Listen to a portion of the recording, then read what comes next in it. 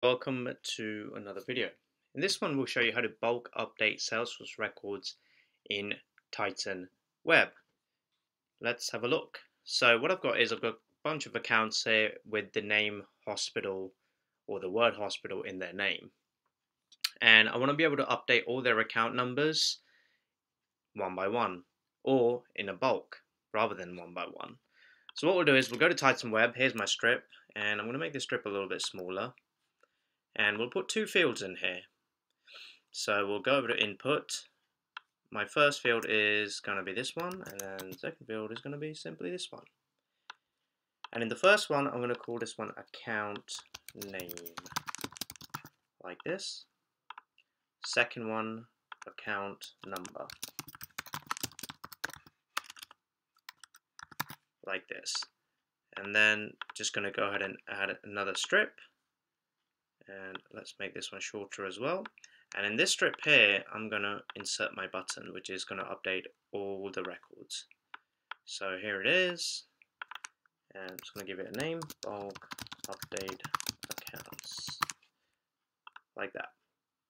So the first thing I want to do is I want to do a get. Okay, I want to bring all the records in a repeated strip. So what I'll do is I'll click on the strip, click on the gear icon, and then say repeat column.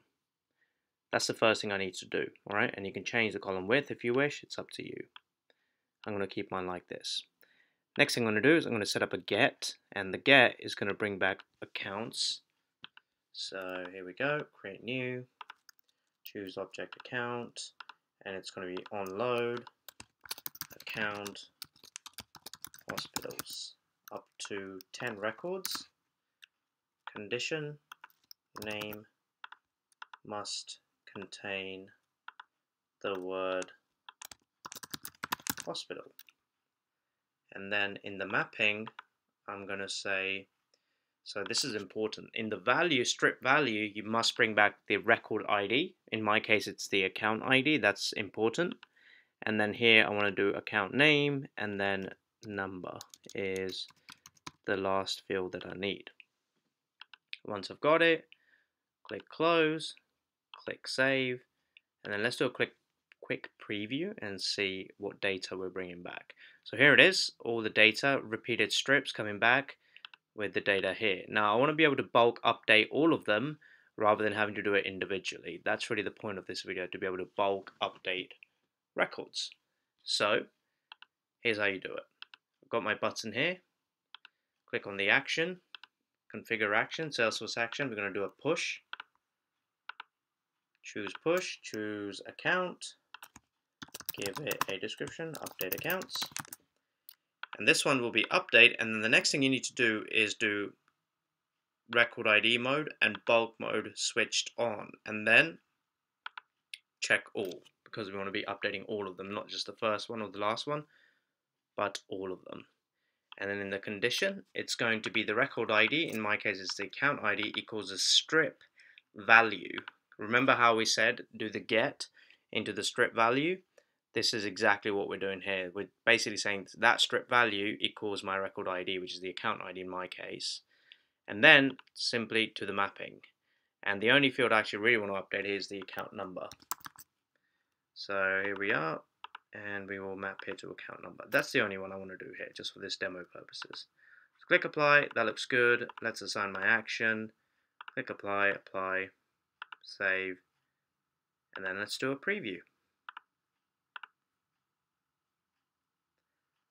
Okay, as you can see, 10, 20, 30, 40, 50, 67. 10, 20, 30, 40, 50, 67. Alright, so here's what I'm going to do. Instead of, I'm just going to keep adding a 0 here. So 100, 200, 300, 400, 500, 600, and then this one will be 700. And then all I'm going to do is bulk update the account.